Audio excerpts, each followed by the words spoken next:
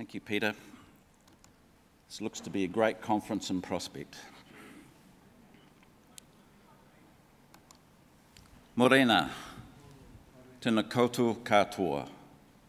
Hei aha te mea nui o te ao.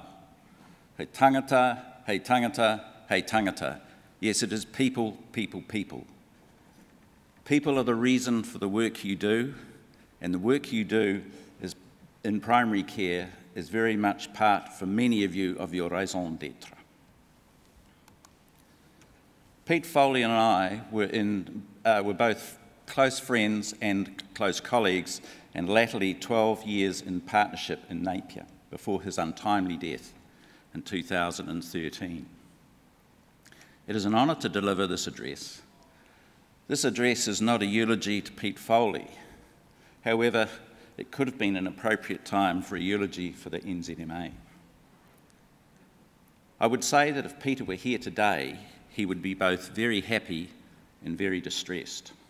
Happy to be amongst colleagues and enjoying them with his renowned collegiality and conviviality, and especially as a former two-term, very effective chair of the NZMA, he would be welcoming the prospect of medical politics.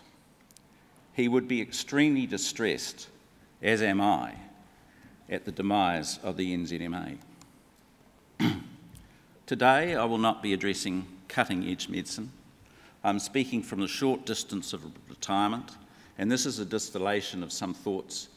And I do maintain contact with the media, the medical press, and I do visit, as I have not been locked out of, the GP Facebook page, and that provides me with updates and a thermometer of the times. I'm still very interested in your world. There may be some hint of the four Yorkshiremen in what I have to say, and I do apologise. Dance about in our grave, singing hallelujah. And you try and tell the young people of today that, and they won't believe you. Oh. No, they won't. Maybe this address could be treated as an allegory for your consultation page, in which there are a significant list of problems and not necessarily a lot of answers. In general practice, you are continuously juggling uncertainty, playing Cassandra and Pollyanna. Pollyanna hoping for the best, but preparing for the worst, and Cassandra, as I said, preparing for the worst. In your diagnostic process, there will usually be a worst-case scenario in mind, and you will often work back from there.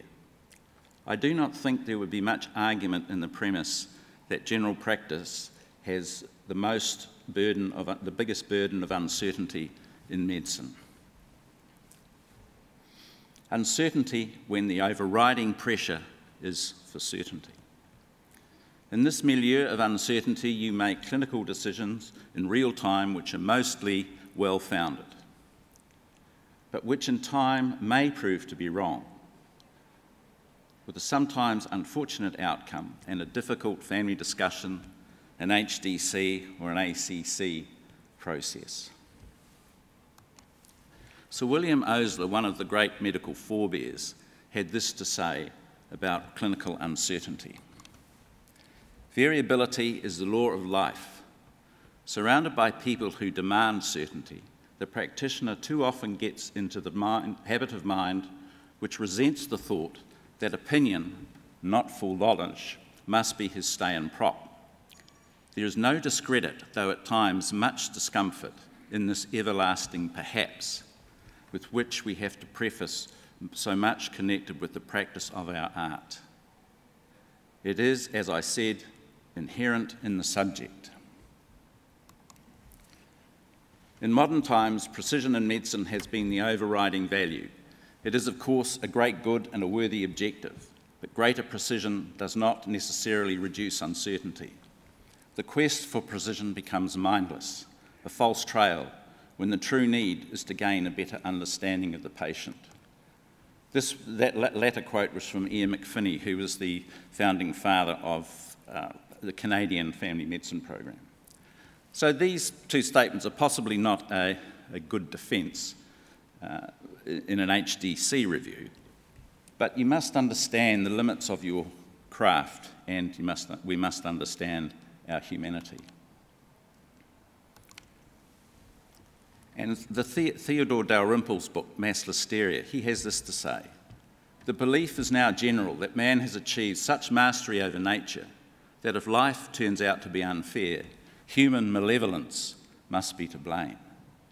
Death these days is somebody's fault. And when I started medicine, I think death was quite often it was God's will, and now it's somebody's fault. Retrospection via the HDC can be unforgiving, but perhaps there is no more harsh tribunal for a doctor than, as Raymond Tallis says, the convocation of the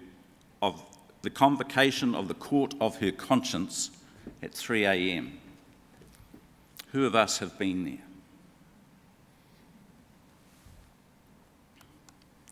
And this, as Raymond Tallis, is a very interesting book, and I thoroughly recommend it. This brings me to a long-held interest in the health of our profession. I've gained a few insights from physician health meetings and of life, of course. We are better for our patients if we are well in ourselves. Time and again, evidence has been presented demonstrating that the two principal determinants of physician health are a healthy workplace and good collegiality. You could hardly have one without the other. We benefit from the support of our colleagues, not only in times of stress. A US study showed that hospital residents who made serious errors and who had a collegial review had a much better outcome in terms of making fewer errors in the future. And conversely, those residents who made serious errors and did not have a collegial review had a much higher rate of error in the future. Peer groups are so essential and I would say enjoyable. Physician burnout is a recurring theme, and focus has been placed not only on the individual doctor's health, but on the doctor's work environment. And a line which has stuck with me is, if a fuse blows, was the fuse defective? Or, every system is perfectly designed to get the results it does. My periodic visits to the GP Facebook page often reveal stress from time-poor colleagues, this stress often related to the tyranny of the inbox. I think the people voicing frustration mostly are not digital dinosaurs like me, but are in fact digital natives. Is the electronic health record our friend? Lisa Rosenbaum, MD, thinks maybe not, and is published extensively in the New England Journal of Medicine. And the title of one of her papers, and there are quite a number, Transitional Chaos or Enduring Harm, the Electronic Health Record and the Disruption of Medicine. She said that physicians seem to acknowledge the use and potential of electronic health records. But, she said, nevertheless, researchers found remarkable electronic health record-induced distress. They conclude, no other industry to our knowledge has been under such a universal mandate to adopt a new technology before its effects are fully understood and before technology has reached a level of usability that is acceptable to its core users. And I must say, I struggled. Physicians complain about clumsy and unintuitive systems and the number of hours spent clicking, typing, and trying to navigate them, which is more than the hours they spend with patients. Someone said death by 1,000 clicks. I first came across this quote in 2004 in an address, at the end of an address given by a highly respected retired US surgeon who had suffered major depression throughout his life, and at one stage was going to be subjected to a frontal lobotomy. His talk ended with this quote, the beginning of which we are all familiar with. That's attributed to Philo, but there's quite an argument about where that has come from. But I think it is a great quote, and we all know the first two words, obviously.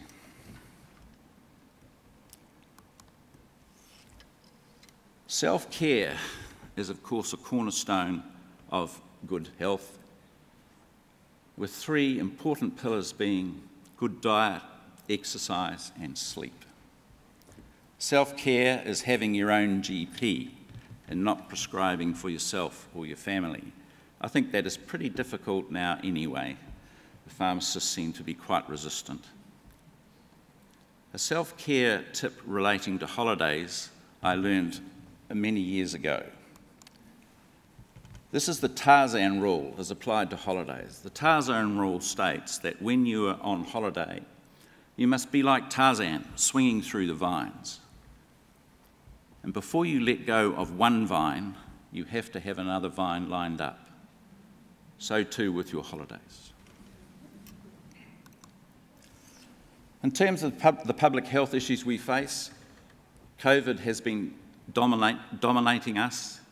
And to quote from Christchurch, a journalist, Joe Bennett, COVID is no Black Death, but look at what it's done.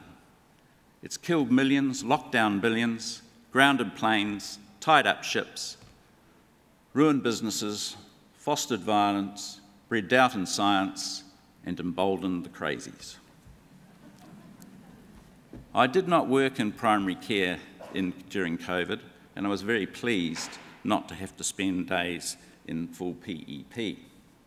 I've been on the sidelines, but what I did observe was the dedication of our nation's GPs and their general practice colleagues in dealing with this pandemic in real time. A lot of it after hours I saw as evidenced on Facebook. Sadly, there seemed to be a persistence of the health bureaucracies inability to embrace your competence and your great loyalties. You are playing a huge role in keeping our people safe and have made a huge contribution to the fact that our country has done so well. I commend in particular Brian Betty and Samantha Merton and congratulate Brian on his recent award. Their efforts in ensuring the cohesion in this difficult time has been outstanding. I think sadly this disrupt in the bureaucracy in primary care is set to continue with the new health reforms. This is just a recent headline in the Dom Post. And followed up by a letter from one of my GP colleagues in Napier expressing frustration at what seems to be repetition of history. As well as draining the national coffers, COVID has spawned a sub-pandemic of anxiety. So in a world which already has a huge prevalence of anxiety, I think anxiety must be one of the most talked about mental health conditions. In my later years of practice, it was a boon to have the use of mindfulness, CBT, and FACT to complement medication use and often obviate the use of that. And it was recently heartening to see a news clip of Sir John Kirwan bringing the Mighty program to junior schools. This is a mental health program for junior schools. And I think we really must have better health literacy built into the curriculum of our schools. Does school tuck shops still offer Pepsi?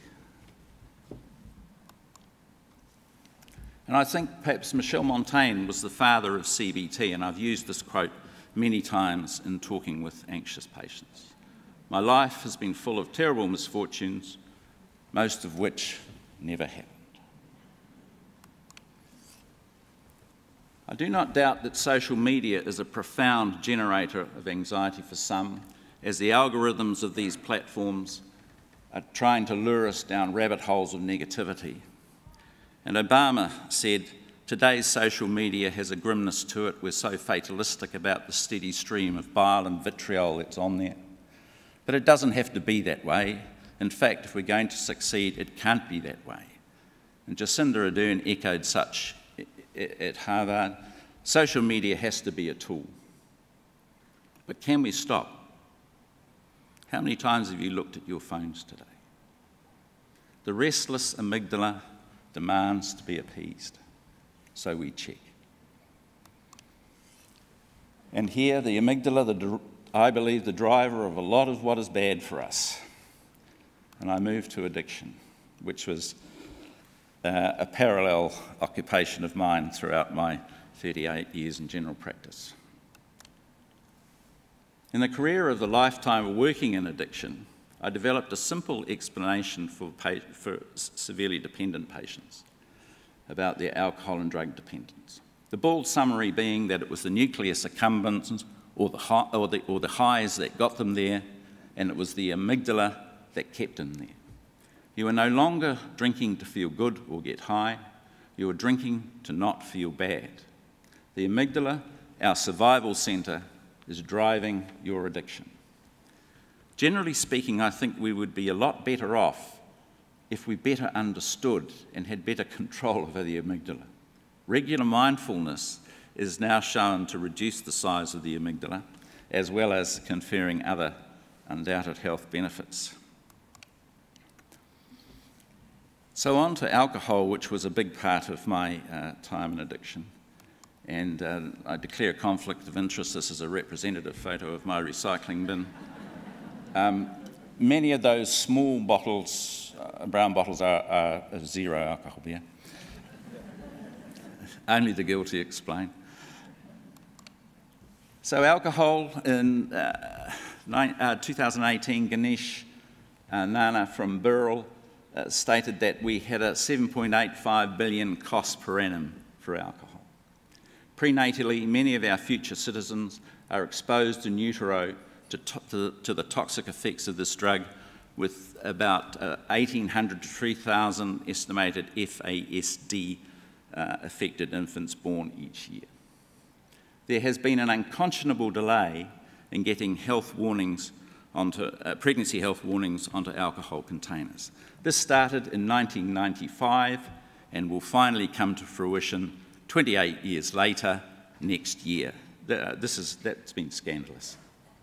Similar insults are happening to millions of still developing brains around the world as young people are exposed and often encouraged to take toxic doses of alcohol and other illicit drugs. This all before the age of 25, the age of neural maturity. Decades ago, when alcohol researchers were researching with rats, they found it very hard to get the rats to drink alcohol. That is until they added sugar. The cynical alcohol industry has done the same in pushing the alcopops, RTDs, which are particularly favoured by a younger drinking cohort. And a myth that was recently exploded that it is better for us to have our children drink with us and educating them in this way will make them more responsible drinkers. That myth, that is now a myth, and the catch cry is delay, delay, delay. Delay your young child's drinking for as long as possible. Dionysius, the Greek god of wine, even in my very poor photo taken in Corfu, was a well-proportioned and quite attractive younger male. The list of potential health harms from alcohol are growing rapidly and will likely continue to do so. Meanwhile, the alcohol lobby successfully opposes the thoroughly researched 2010 Law Commission report which sought to limit the harms of alcohol, and sadly that report is buried, or perhaps more aptly said, drowned. The Romans, who perhaps were more prosaic than the Greeks, changed Dionysius' name to Bacchus, and they developed a different depiction of this god, such that he could have been used as the Roman Senate's health warning for alcohol.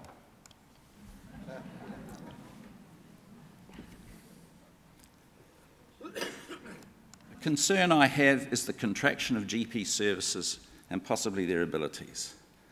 I say our GPs becoming afraid of the dark, as in urban areas I see more GPs choosing to relinquish their after-hours work. That is fair enough, and in the last 10 years of my GP life, I sought to offload all the after-hours duties I could. However, there is a danger in that if the exiting GPs reach a critical mass, those remaining won't be able to cope.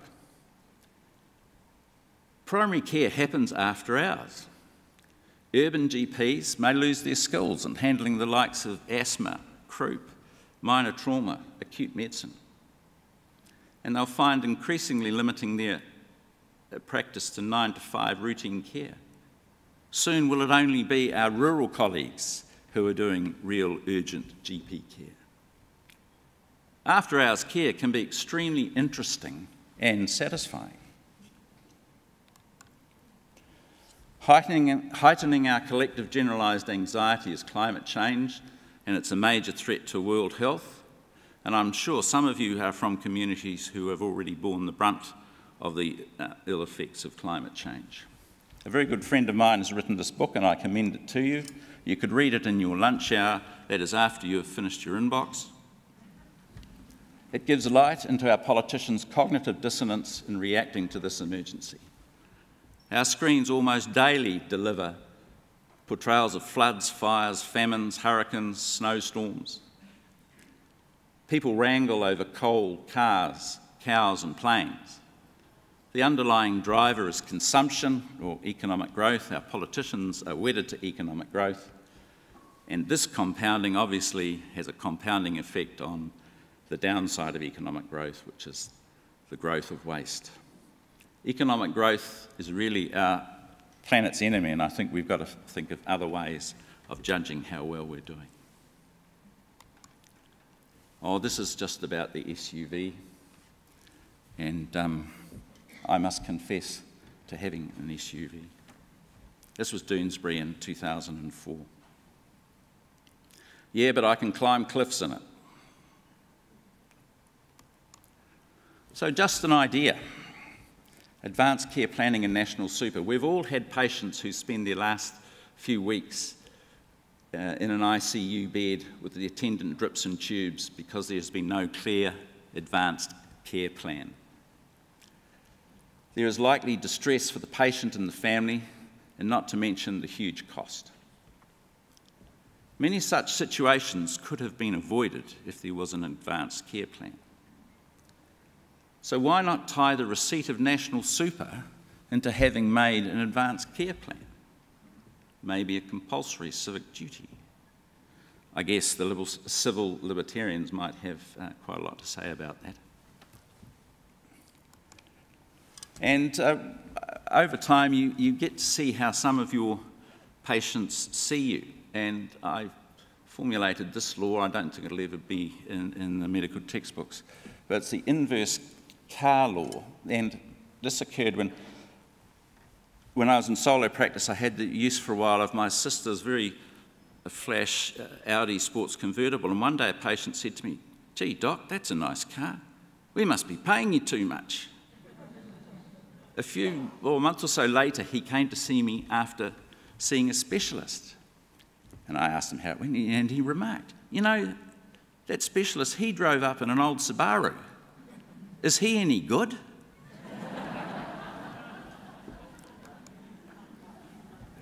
Retirement is a state I'm enjoying. Retirement of GPs is a major issue, and on this rostrum, I think in 2019, Professor Poole talked about a 47% projected exit of GPs in the next 10 years. Replacement rates look to be hugely insufficient, and this is an already depleted and stressed group. How do we fix this? More colleagues from overseas? More exposure of undergrads to new graduates to primary care? I think this is happening and seems to be enjoyed by those people undergoing the exposure. And maybe, and of course, nurse practitioners may help, and dare I say, artificial intelligence. There is also concern that for some of our retirees, the process may not be easy. And an important other rule I learnt along with the Tarzan syndrome was with regard to retirement, was to anticipate and avoid the Columbus syndrome. This syndrome, simply put, is you didn't know where you were going and you didn't know where you were when you got there. So I've gone from gypsy to gypsy. So at the end of this 20-odd minute consultation, we have quite a number of problems and not a lot of answers, and there are certainly many more problems for that dreaded, "oh, by the way, doc," expression at the end of your consultation. I have touched on some areas of stress and concern and negativity, but beyond that, you have the deepest privilege of working with people throughout their lives and sometimes sharing the most profound events in their lives. You can pay a heavy cost, but the rewards I don't think could be matched in any or many other endeavours. I wish you well, enjoy your conference, and above all, relish the collegiality. Thank you.